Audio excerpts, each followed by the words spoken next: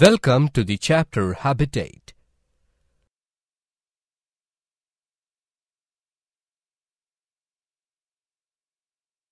Here, let us learn about different types of habitats.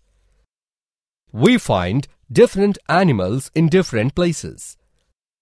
For example, we find animals living on trees, houses, and in different areas like ponds, pools, and some other places. If the size of an area is more than the living organisms in that particular area increase generally. For example, the organisms which live in our houses are more when compared to the organisms which live in our hair.